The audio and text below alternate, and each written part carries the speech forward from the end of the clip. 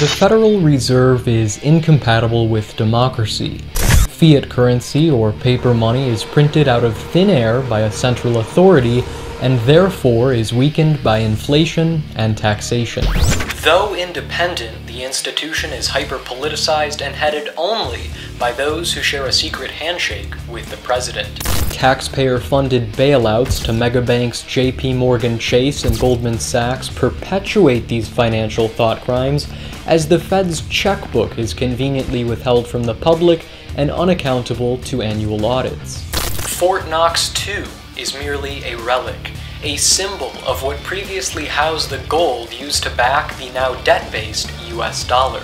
Government-regulated banks are equally hopeless, transferring money at a glacial pace, charging steep transaction fees, and audaciously freezing customers' assets.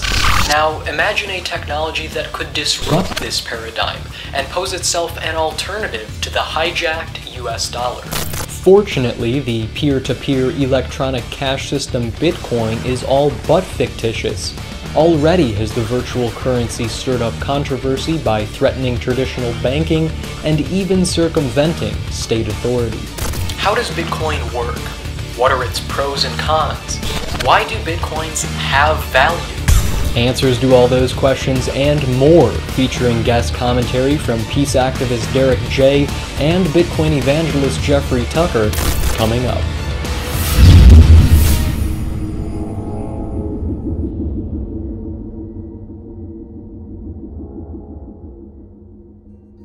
Private, non-national electronic currencies like Microsoft points, Facebook credits, e-gold, and the Liberty Dollar are nothing new. They have existed for decades. Unlike these currencies, however, Bitcoin is the world's first completely decentralized payment network, freeing people to transact on their own terms rather than through third parties like PayPal or Western Union. In other words, transmitting Bitcoins is a two-party transaction that does not require an intermediary. You become your own bank. You are the one with the authority to send money along this network. Bitcoin is also open source. This means any developer can examine Bitcoin's protocol and code because it is non-proprietary. Much like the internet, no single company owns Bitcoin. Rather, services like AT&T and Comcast, in the case of internet, provide users access to the architecture. In the case of Bitcoin, exchanges like Bitstamp and Coinbase enable investors to buy and sell Bitcoins using different currencies: the dollar, euro, yen, etc. Put simply, Bitcoin is equally owned by its adoptees. Each person has as much power as the next. At any one time, everybody knows exactly, precisely how many Bitcoins there are, and how many transactions there are, how many wallet holders there are, what the velocity of Bitcoin is at any one time. I mean, you can just know everything that's going on about it. So the transparency feature is extraordinary.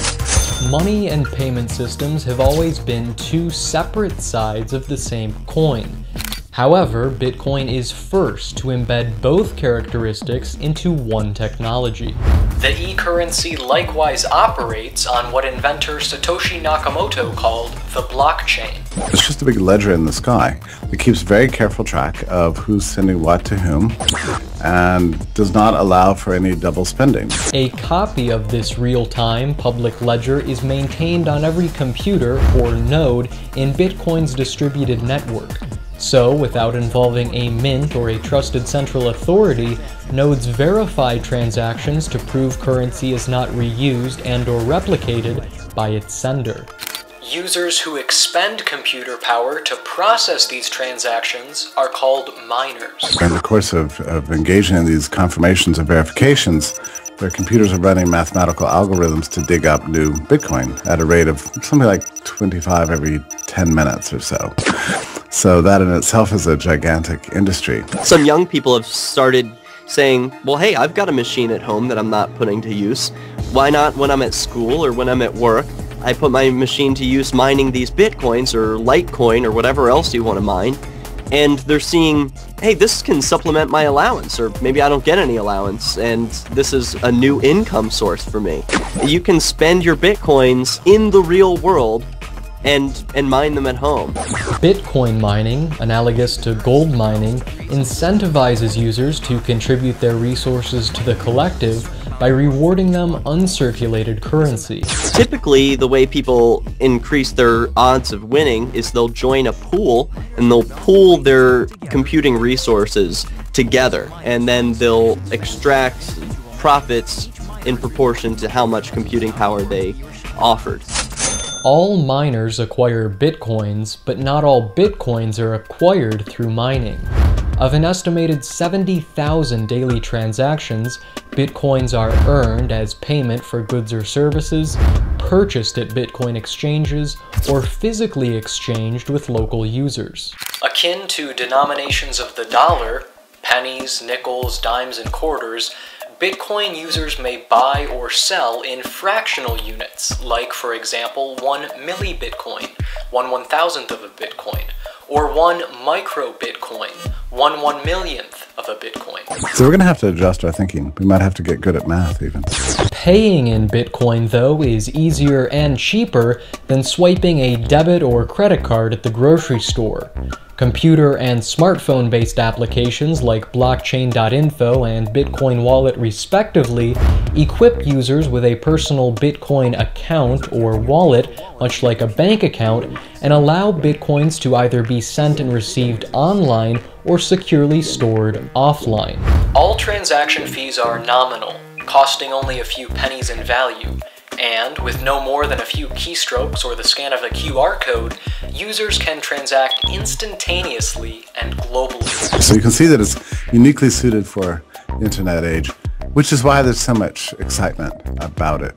Bitcoin may also excite poverty-stricken economies around the globe by providing access to the 1/3 of humanity excluded from the financial world.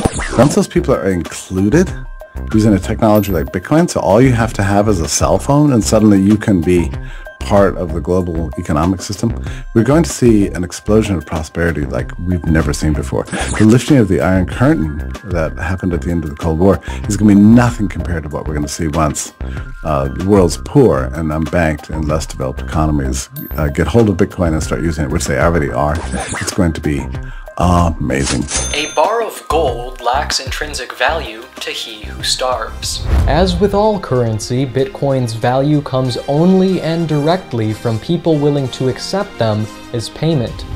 Both online services like Amazon and WordPress and brick-and-mortar businesses like Subway and Tesla Motors have not only legitimized Bitcoin, but have also disproven the intuition that virtual means valueless. The main source of value in our digital age is in fact ones and zeros. I mean, this conversation we're having right now is enormously valuable. It doesn't exist in real life. It's just rendered through a series of protocols. This is the way the world works nowadays. What's more are Bitcoin's 6 unique properties that mimic those of the gold standard. 1. Durability. All Bitcoins can be lost, but not destroyed. 2. Divisibility. All Bitcoins can be divided down to the 8th decimal place. 3. Fungibility. All Bitcoins are equal. 4. Portability. All Bitcoins are spaceless and weightless with the exception of physical Cascacious coins. 5. Recognizability. All Bitcoins are universally accepted by adoptees as money. And 6. Scarcity. All Bitcoins are issued at a fixed deflationary rate, and no additional Bitcoins are issued after 21 million are mined. The purchasing power or utility of Bitcoin is ultimately its source of value. When people see, oh, I can spend Bitcoins on Amazon, Zappos, and real-world stores like the Gap, okay, I'll take it. The market also determines Bitcoin's price. When demand for Bitcoins increases, price increases. When demand falls, price falls. If you're in a place like Argentina, for example, Bitcoins go for about 30% more than the global average. Why that is? They're more in demand than the local Argentine currency. You can do more with Bitcoin than the local currency.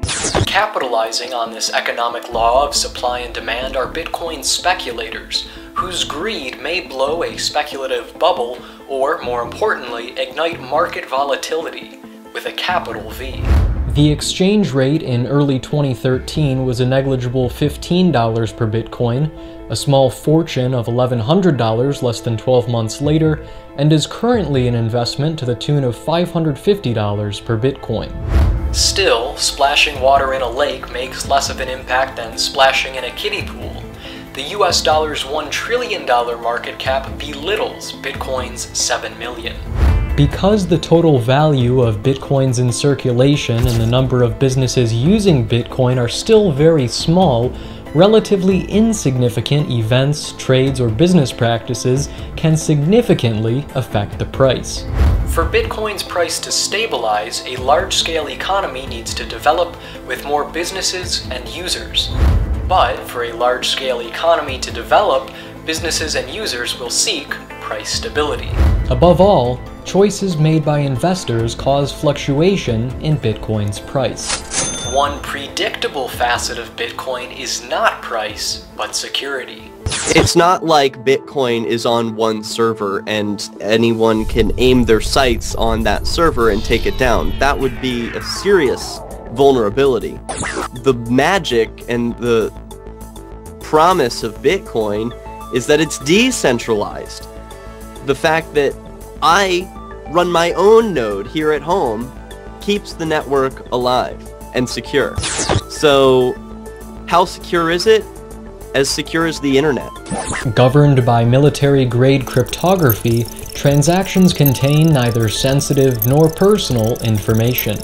User error, on the other hand, is Bitcoin's Achilles heel. A lot of new technologies that are replacing the state are dependent on personal responsibility. And that's something that Americans are unfamiliar with. The government has done a good job of training its obedient slaves to forget how to be personally responsible for their actions and their money and their security, but we need to relearn it, and quickly, because Bitcoin actually gives you freedom if you have the responsibility to use that freedom to your advantage. Since wallet files can be accidentally deleted, lost, or stolen, similar to physical cash stored in digital form, every Bitcoin wallet generates two matching digital keys or identities, one private, one public. The encrypted private key allows Bitcoins to be spent and, like a 4-digit voicemail security PIN, is accessible only to the user logging into the wallet. Like a phone number, the separate public key serves as the send to address, representing a possible destination for a Bitcoin payment. Also available are two options of wallet storage, hot and cold. Hot wallets, checking accounts, are connected to the internet and are visible within the blockchain. And so people can see that address and see that it has money associated with it. Users can employ sound security practices or cold storage, savings accounts, by physically securing a reserve of Bitcoins offline, commonly using a paper wallet in either a safety deposit box or a fireproof safe. This is a totally new concept to humanity. In the past, we've had to trust our accountants, we've had to trust our bankers or our tellers that they're using this information and they're doing what we want them to do. Now, we can depend on code, and that means it's up to us to execute that code correctly. A discussion of Bitcoin is incomplete without mention of Mt. Gox, a Tokyo-based exchange handling 70% of all Bitcoin transactions up until February 28th, 2014. The company suspended trading, closed its website, filed for a form of bankruptcy, and announced 850,000 Bitcoins belonging to customers were missing and likely stolen, an amount then valued at more than $450 million. There's a glimmer of hope in this story. Just because the largest Bitcoin exchange fails doesn't mean it's the end of Bitcoin. And unlike the markets that we see today with the financial sector of, oh, we're bankrupt, bail us out, there is no bailout. They don't get a bailout from the government. And you know what? The world doesn't stop. If Bank of America is robbed, is the US dollar compromised? The answer is an unequivocal no. Security breaches and theft imply not inherent flaws in Bitcoin, but corporate incompetence. So it's kind of the Wild West, in a way. I mean, we just saw with the Mt. Gox failure, what happens to bad actors in the space. They go belly up. By cheating the system, an attacker would undermine the validity of his own wealth. It's more profitable to play by the rules. But is Bitcoin so secure it facilitates the very breaking of those rules? Money has historically been used both for legal and illegal purposes. Currency would be ineffective could it not purchase, for example, recreational narcotics, the second most traded commodity on the planet after food. Coined eBay for drugs, the notorious, anonymous, underground, and Bitcoin-only marketplace Silk Road listed for sale heroin, LSD, cannabis, and other contraband. Regulators aren't going to like that because they're going to say that people are laundering money. Oh, they're putting in cash bills and then using that Bitcoin to buy drugs with it. Oh no! People have never used cash to buy drugs. Cash, credit cards, and current banking systems have an unsurprisingly firmer link to the criminal underworld. Cash is anonymous, Bitcoin is pseudonymous. People want a currency that's sort of anonymous. I think that's sort of the appeal of cash. People like that they can keep it under their mattress, in a tin can, they can hold it, they have control over it, and they can give it to who they want. No strings attached or questions asked. With Bitcoin, each user is perfectly hidden, yet every transaction is readily accessible. Furthermore, Bitcoin is designed to prevent, not abet, a large range of financial crimes like counterfeit, fraud, and identity theft. Not dissimilar to a knife dicing tomatoes instead of bodies, Bitcoin is simply a means to an end and depends exclusively on users' intentions, whether righteous or nefarious. Quoted from Ross Ulbricht, aka Dread Pirate Roberts, the alleged mastermind behind Silk Road, quote, "We've won the state's war on drugs because of Bitcoin." This, however, is not the only war to be won for Bitcoin. The apparent crux is instead regulation. It's actually a physical impossibility for government to regulate the blockchain. There's too many copies of it. If there's 1 trillion copies, you destroy all but one. That one that remains can replicate itself trillions of times within seconds. What government can regulate is users' point of entry into Bitcoin. What a lot of people do is they want to work with Bitcoin exchanges through their bank accounts, and that's really great, unless the government says to banks, you may not accept any customers who are buying and selling Bitcoin through their bank accounts, which government hasn't said that, but a lot of banks are really squeamish about it. The Internal Revenue Service on Tuesday declared Bitcoin not currency, but property, subject to capital gains and losses, applying the same rules used to govern stocks and bonds.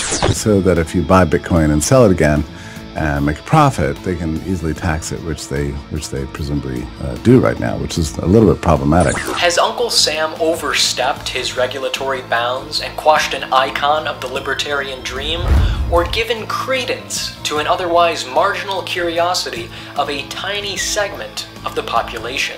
Time will tell. Politicians and regulators are not going to like people having freedom to do what they want with their currency, because they'll probably be exchanging fiat for something better.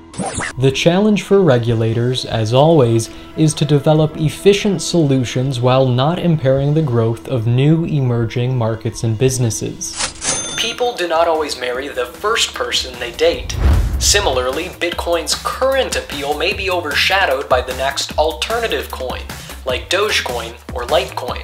Over 1,000 altcoins have already been created, and what do? Well, Dogecoin has a different way of being mined. It can be mined a little bit easier, and so people are more inclined to mine Dogecoin than they will Bitcoin. Literally anyone can make their own currency by modifying Bitcoin software and cherry-picking its best features.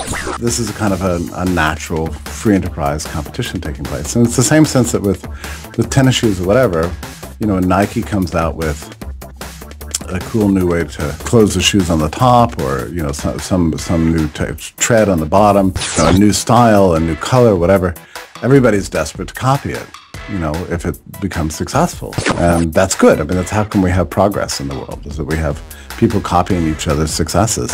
But since new altcoins are programmed into existence every day, won't massive inflation devalue the cryptocurrency sector as a whole?